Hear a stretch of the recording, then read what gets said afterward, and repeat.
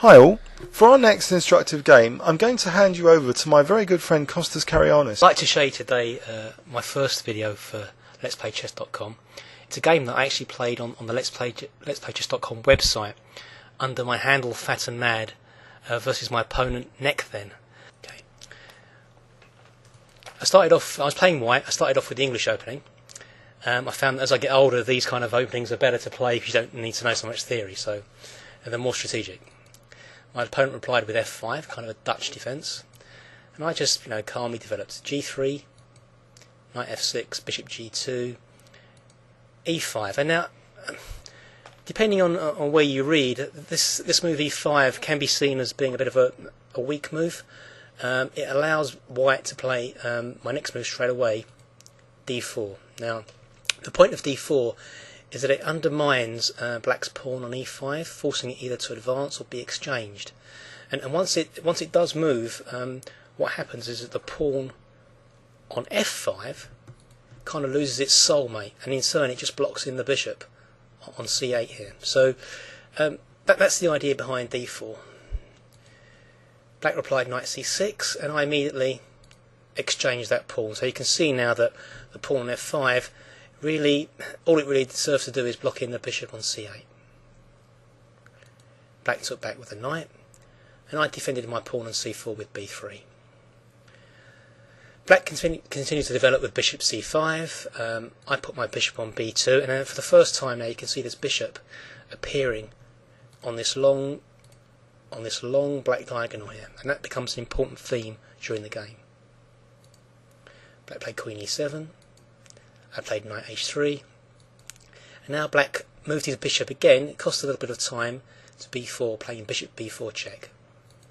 I blocked the check with knight c3, and black replied knight e4, increasing the pressure on this pinned knight on c3. Of course, it has to be defended. I play rook c1, and now black surprised me by exchanging first of all bishop takes knight. I attack back with a bishop, and now playing d6. Now, this move surprised me at the board. I think I had expected black here to play knight e4 takes on c3. It seemed natural to me to exchange my good black squared bishop. Not wanting a second invitation, my next move, just dropped the bishop back. So you can see I've maintained my bishop on this long diagonal and keeping the pressure in the long run on black's king. Black played knight g6. Now the idea here behind that is that really this pawn on f5, it really does stifle black's play. What he'd like to do in the long run is to play f4 to perhaps create an attack against the white king, and to release this rather poor looking bishop on c8. White castles, black castles. So now it's very important for white to find a plan. Now I've already mentioned that I've got this bishop on this long diagonal here, but I need to find a way to exploit the bishop pair that I have. Now, the bishop pair are very strong in open positions, so what I'd really like to do is to open the game up. It would be nice for me, for example, if I could play e2 to e4, to get rid of this knight on e4 and perhaps create some open lines to attack the black king. My next few moves are about that, but at the same time, I have in mind that I don't really want to allow black to play the freeing move f4 to f5, f5 to f4, sorry. Okay, so the first move I play is e3. This solidifies my control of the f4 square. Black develops. Now I play rook e1. I'm supporting this e3 pawn in advance of me perhaps kicking this knight from e4 with f3. So the rook is very important on this line, as there's a number of pieces on this line, and once I do play e4, there's some targets there for it to attack.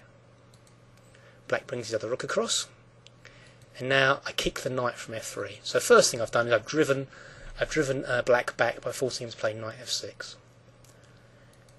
Knight f2.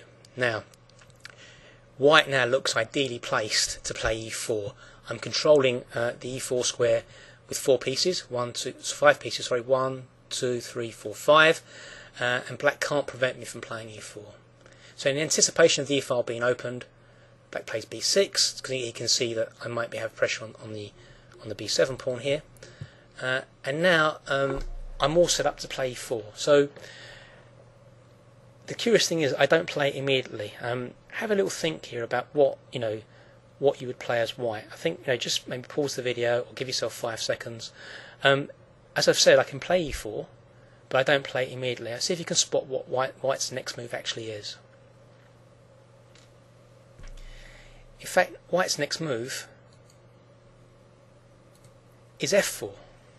It seems a little bit paradoxical, but the first thing I do is I want to prevent black from advancing f4 himself. So if I did play e4, black has this decent response f4 himself. You see the knight here, the knight that's on g6, the rook and the bishop are all kind of coordinating to support this f4 advance. So I don't really want to allow that. So what I do is I play f4 first myself. Okay, that opens up the bishop on this long diagonal here. It can use my control over e4, and actually makes this very unpleasant for black. e4 is now coming next move, and I'll be opening the e-file for sure.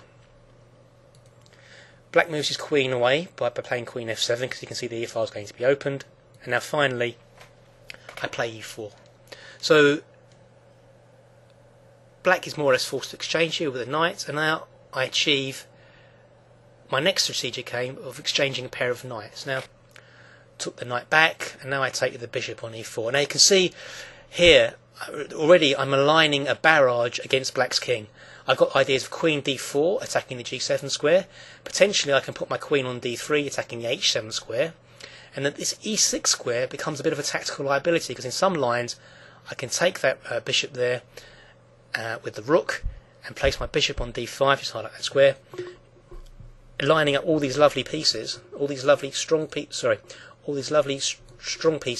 on this diagonal here. So you can see there's tactical threats in the position, which makes it very difficult to defend as black.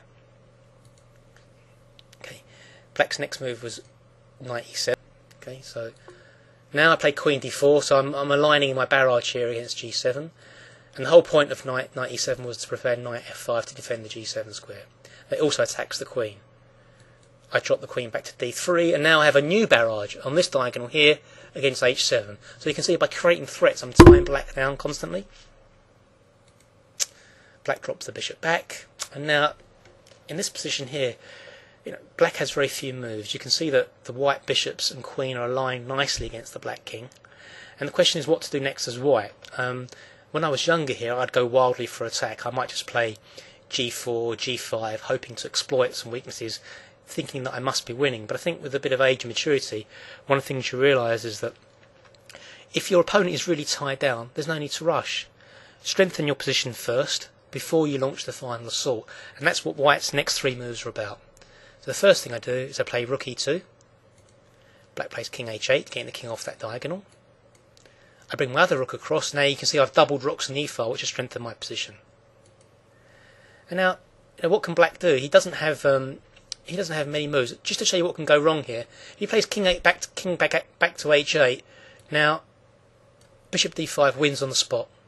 He's got no way of breaking this pin on this diagonal here. This is killing.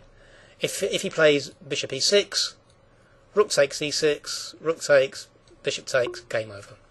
So you can see, it's very difficult for black to find a move. What he did play was a5, bit of a nothing move really, and now bishop c3, my final waiting move. Just waiting for black to go wrong here actually, and in fact he does.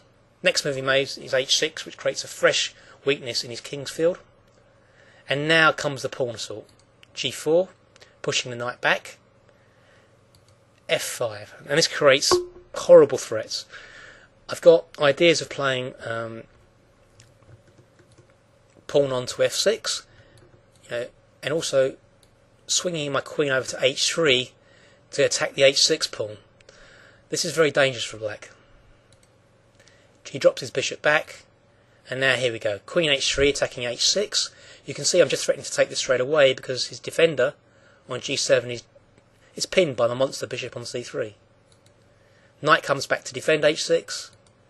Bishop d5 attacks the queen, threatening to eliminate the defender on g8. Queen d7. And now the killing move, rook e6. And in this position, black resigned. The reason he does resign here is because actually he's got no way of defending this attack on the h6 pawn, I'm threatening simply. Sorry, apologies. If he exchanges, I take back, and now he can't defend h6. If he plays, for example, rook e8, I take on h6, takes the knight,